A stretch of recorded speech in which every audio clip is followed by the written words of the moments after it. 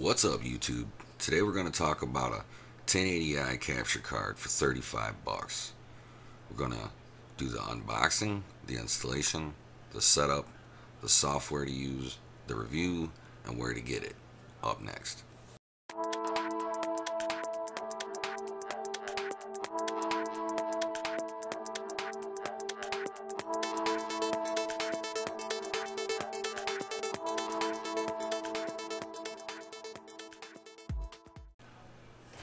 Welcome back to Kelly Tech, the place for all things tech. We're going to jump right in. Here it is. The YK762H PCI Express capture card. 720p. It can do 1080i. It has different names. You get it on eBay, of course. But look at this price, 35 bucks. I mean, you can't get nothing for 35 bucks when it comes to capture. That's a great deal. But yeah, it's definitely China made. There's some of the specs. It says compatible with XP Vista 3.7 and 8. I don't know what the 3 stands for, but it will work with Windows 10. So that's where you get it. Now we're going to do the unboxing. Alright, here it is. HDMI capture card. PCI Express. HDCP ready. Look, it's already lying. Full HD 1080p.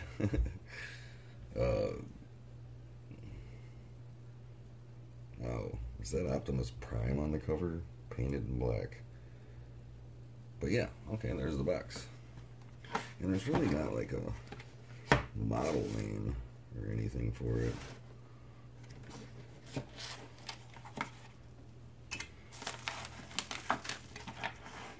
Okay, we got Windows driver, application software. Probably won't be using that. And we got a low profile bracket for low profile computers, which is nice.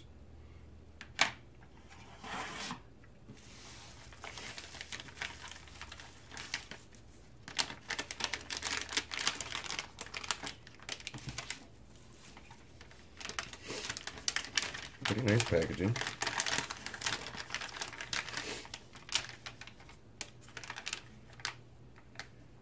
And here it is. It's a little guy.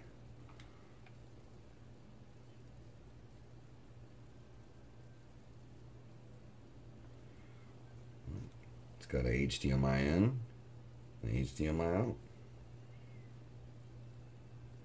It looks like it's well built. Well, we're going to find out.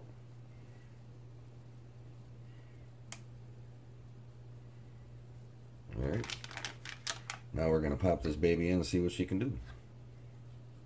Alright, first thing we need to do, shut down your PC, unplug the power cord, hit the power button to drain all the juice out of the motherboard, take out 2 screws that hold the side panel on, and then slide your side panel off. And then we're going to want to pick a PCI slot that's going to make sense for our setup. So for me, I'm going to use my bottom slot here because I don't want to block my video card. So let's take out the screw.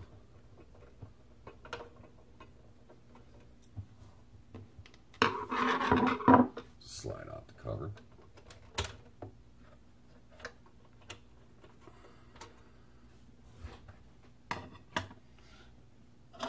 And slide in our capture card.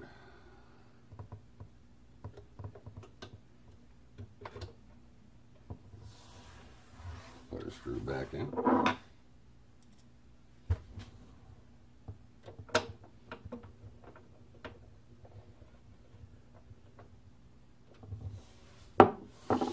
Alright, now all we need to do is put our side back on, put our 2 screws back in, and boot up the PC.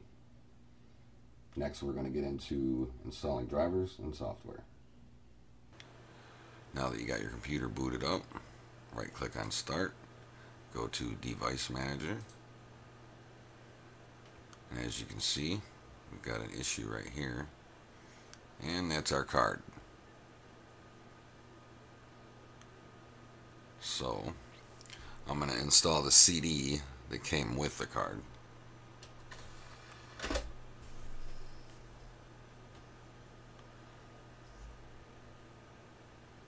Just waiting for it to recognize. There it is. Alright, so what's it got in here? There's your driver section. Oh, it actually has Windows 10. That's great news. Driver 64. Oh, looks legit. Well, let's give it a shot. So, right click, update driver, browse my computer, and we're going to direct it to the CD-ROM.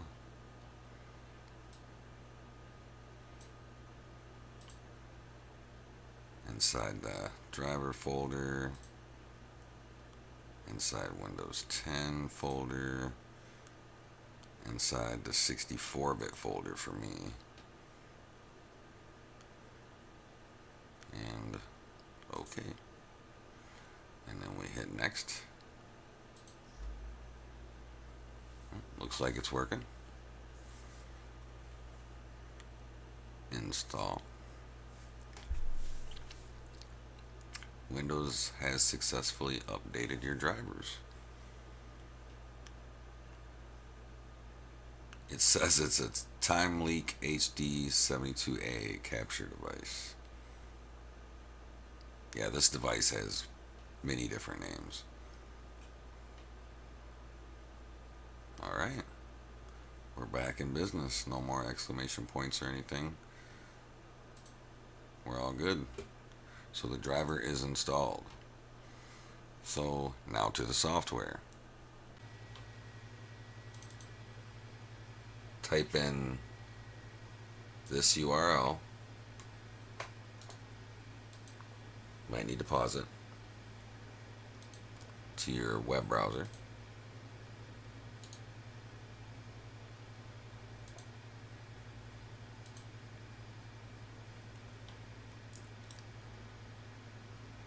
We want to save as to desktop, and then save.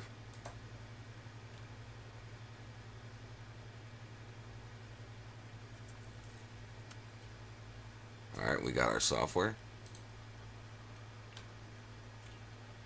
Now I already have this installed, OBS Studio. I'm using it to capture this video. So you're going to have to install that. Just double click, hit next a bunch of times and finish. And then it should pop up like this. And I already have display capture set up to do this video, but I'm going to show you how to set up your capture card. So you just hit the plus button here, video capture device, click OK,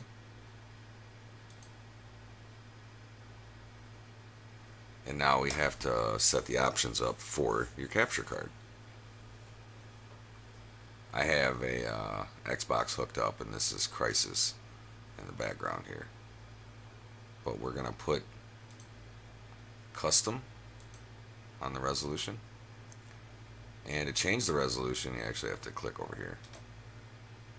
Let's put it on 720, because 1080i just does not look good. You can leave all this as is.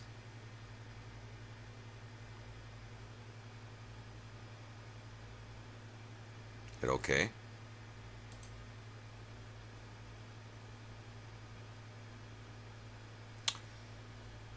And as you can see, it's capturing.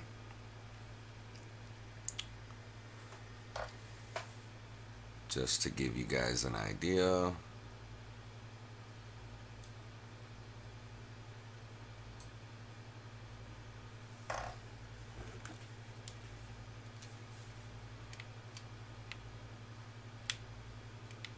Not bad at all.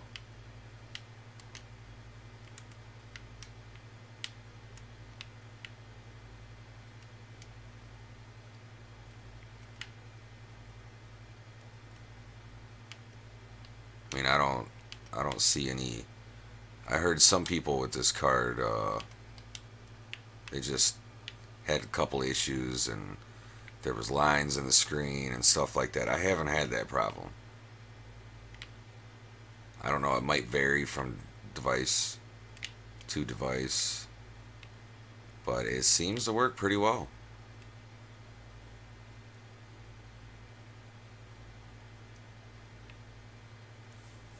I'm pretty happy with it. So that's the software. One more thing to note, if you're not getting audio, click on video capture, hit the settings, go down to where it says audio output mode.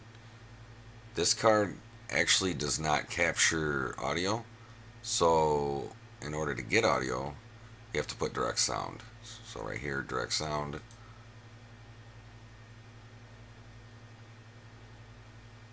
hit OK, and then you will get sound.